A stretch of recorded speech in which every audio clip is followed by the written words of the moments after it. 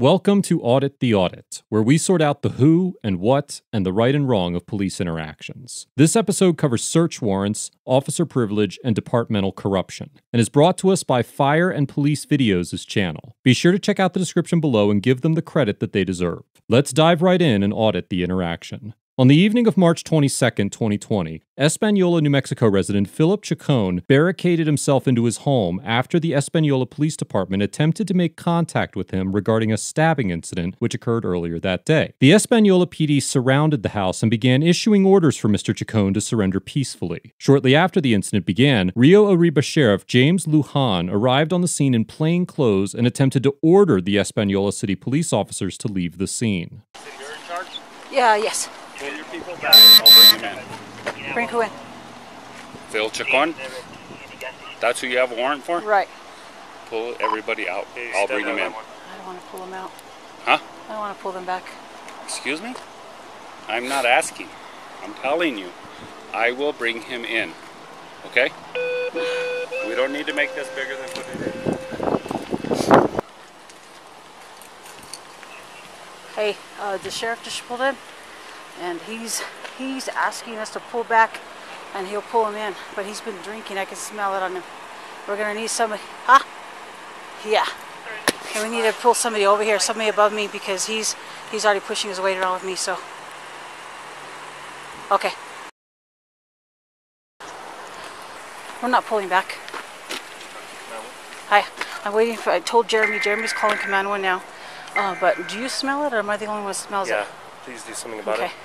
Right?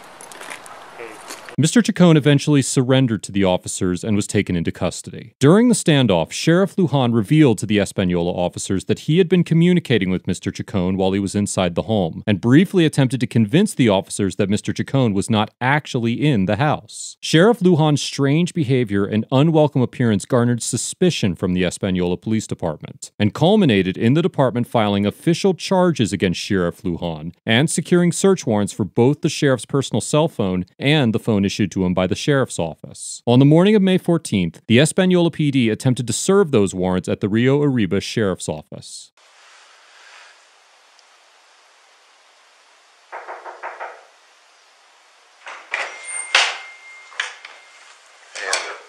Hey, Under Sheriff, how are you? Good, yeah. Good. Is James here, the sheriff? We just need to speak with him. Hold on.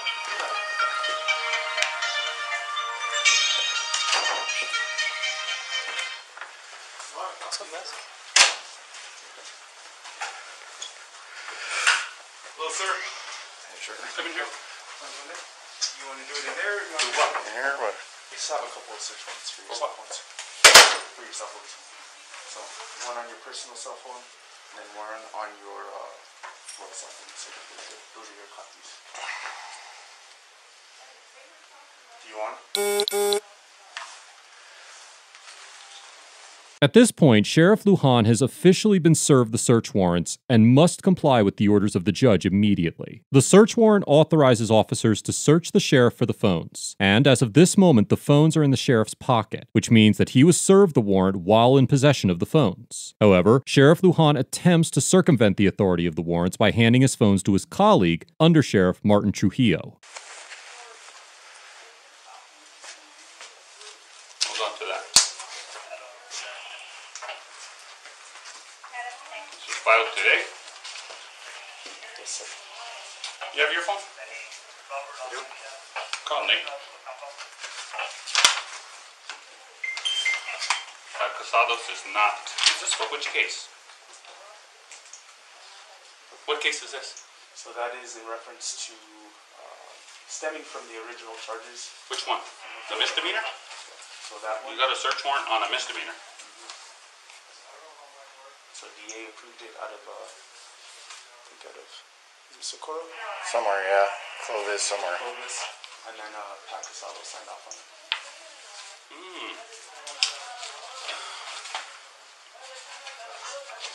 Well, he has my personal phone and my work phone. Okay. Okay, so it's going to stay there until I get it cleared to my attorney first. Fair enough. The sheriff informs the officers that he will not surrender the phones until he has spoken with his attorney. While all Americans are entitled to due process under the 5th and 14th Amendments, disputing the legitimacy of a search warrant as it is being served does not fall within the scope of those protections. If a defendant wishes to challenge the validity of a search warrant, they must do so in a court of law, not on the street. And the fact that the Espanola officers allowed the sheriff to call his attorney and wander around the office freely after serving the warrants is a testament to the privilege that officers often afford one another when performing their duties. In a country where departments are authorized to execute no-knock raids daily, seize millions of dollars of contraband, and intercept sensitive personal information all in the name of justice, it is highly irregular for officers to allow a suspect to comply with a warrant on their own terms. Busy right now. It doesn't have the case number on here for the original. Right there.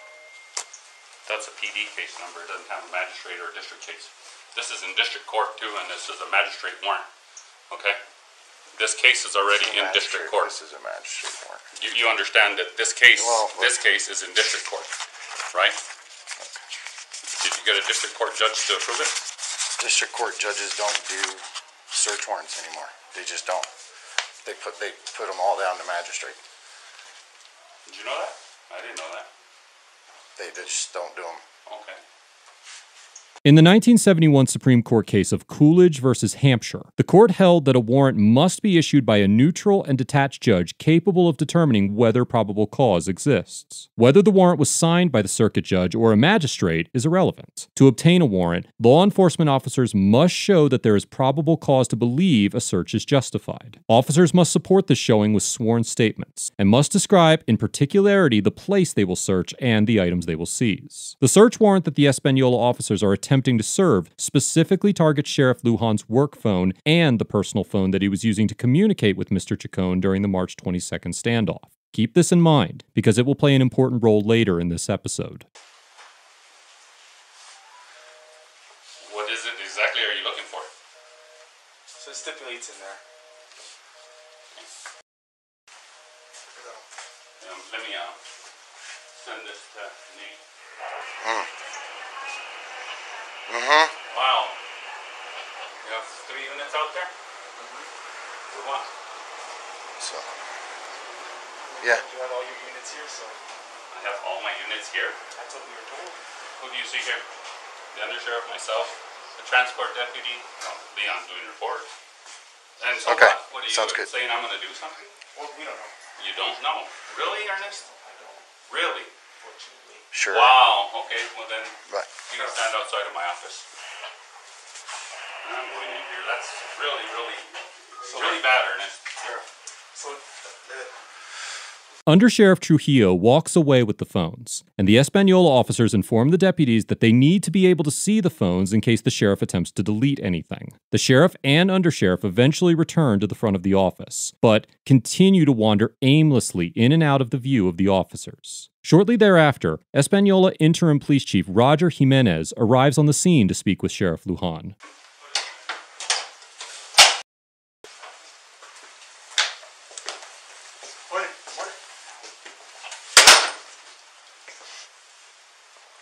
He's trying to make contact with... morning, Undersheriff.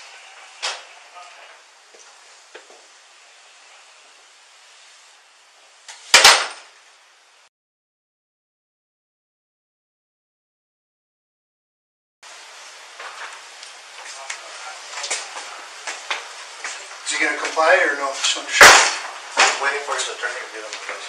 Okay. We're going to be trying to call him, but he's busy. So he has the warrants. They're signed. They're legal.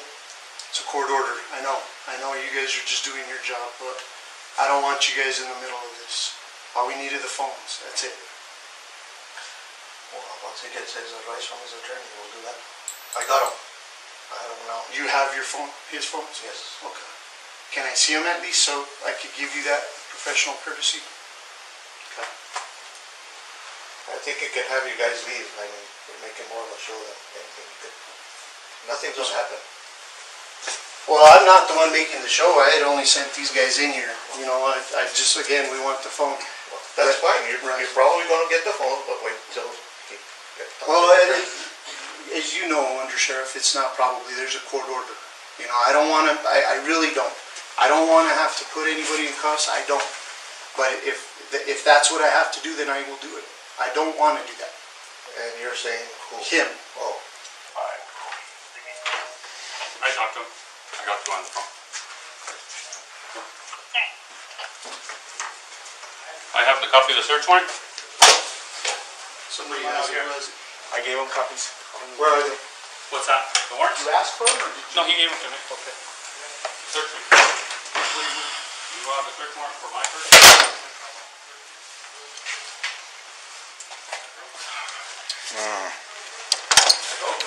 Are you going to comply, yes or no? That's all I want. I want the phones. That's it. I told you. You have your search warrant says to search me for personal phones? He has the phones. He already told me he has the phones. Okay. That's not what the search warrant says, does it? Okay, so you want us to lock down the sheriff's office? Go ahead and call them back. You're going to stay out here, sir. Stay out here. For what? Because no, under sheriff. You can go through the court system. We are. We're going to lock down this building until he gives me those phones. Really? Yes, that's what the DA's office advised. Really? Yeah. Where's that on paper? You can call her, Andrea Reed. You want her number? She can call. He's going out.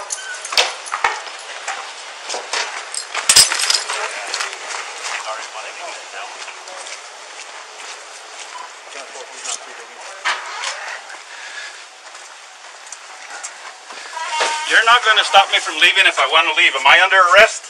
If we have to. Am I under arrest? Not Then now. Get away from me. Not now. Go back inside. We're going to lock down the office. Please, go back in the office. Seriously. Don't touch. Back up. You can go in the office, but Back up. Don't touch. Don't reach. Back up. Go inside. Because you're not certified, so. Back up. This slight physical altercation demonstrates that the deputies prioritize their loyalty to the sheriff above their sworn duty to uphold the law. The Espanola officers followed the proper protocol and served a legitimate search warrant to the sheriff. The Rio Arriba deputies are bound by the same oath to uphold the law as it is dictated by their respective justice system as every other member of law enforcement. Their failure to uphold the search warrant raises serious questions about their competence as a department and reveals a glaring gap between their ability to perform their duties according to the law and the ethical standards associated with law enforcement as a whole. So are you refusing? Is that what you're saying? Refusing Sheriff, what? you're refusing a lawful order? From who? From the judge. What judge? Judge Gonzalez. On what case is that on? On my case. You have the search warrant. On your case? Yeah, you have the search warrant. You have Search the warrant, the case You is going to continue- district court, right? You continue It's to a district court to judge resist and has this obstruct. case, You're right? showing a pattern of behavior, Sheriff. Really? Yes. It's a pattern of Already harassment twice. from you is what Already it is. twice. Retaliation and Twice. harassment is what Twice. it is. That's okay. You have your opportunity in court. I'm here So asking. will you on a misdemeanor. Okay, for now. For now. I've For done now. nothing. Are you Then accusing why me of not- something else? Then why not give me the phones? I told you I'm seeking legal counsel first. I have You that have- right. Do I not have a right to seek You have the legal legal counsel? order. You have a I do. legal order. And it doesn't say how long I have to give it to you, does it? It says now. Does Yes, it? yes. Show me. It's a court order. You have the copies. It says now. Yeah, well, when do you, okay, so you get a search warrant, you just do it whenever you want? Sheriff, it would just be so much easier if you just give us these phones. And I let don't us have the go. phones, do I? Well, no, but I saw you give them to your undersheriff who has them in his pocket. So just the knowledge of that. Give him the phones. This is all harassment and retaliation because I told the city council that you shouldn't be the chief. That's what it is. You think whatever you want. I don't think, I know. Okay. That's exactly what it is. You Go think ahead and give it to whatever him. These phones are not to be gone through until you have a warrant for the content. You only have a warrant for the phones, You're not the absolutely right. content. You're absolutely right. And good luck, and you better not come through a magistrate. You better go through a district court judge. Thank you, Undersheriff. Go. Thank you. Have a good day, sir.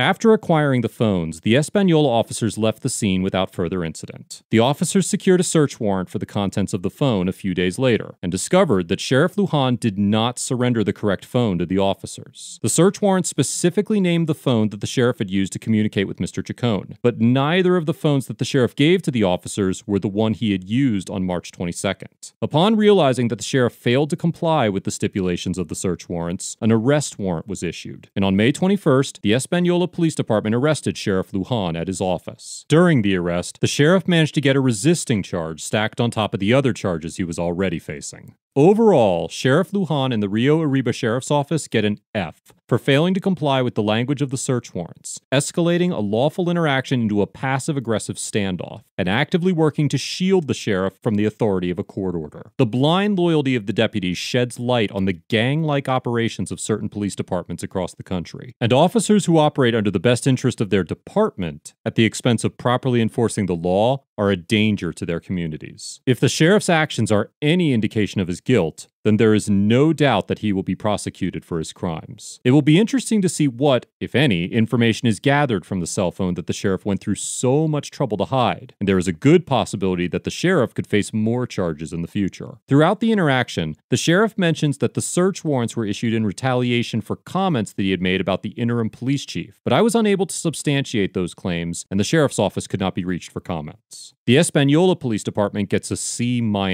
for offering the sheriff privileges that they do not grant to average citizens by allowing the sheriff and deputies to wander aimlessly through the building while executing a search warrant, and not arresting the sheriff after he made several attempts to evade complying with the court order. By extending a professional courtesy to Sheriff Lujan, the Española officers afforded him ample time to deceive the officers and attempt to make a getaway in the middle of the interaction. Any civilian who attempted to evade a search warrant by leaving the scene or passing off evidence to a colleague would have been arrested on the spot. And this encounter draws many parallels to an interaction I have covered in the past involving the arrest of attorney Victor Revel for defying the authority of a search warrant in central Alabama. I will post a link to that episode in the info card above. Regardless of any professional titles, all Americans are equally subject to the laws of this country. But the Española Police Department provided Sheriff Lujan with a degree of leniency that is not consistent with the standard protocols administered during most interactions with average citizens. Let us know if there is an interaction or legal topic you would like us to discuss in the comments below. Thank you for watching, and don't forget to like and subscribe for more police interaction content.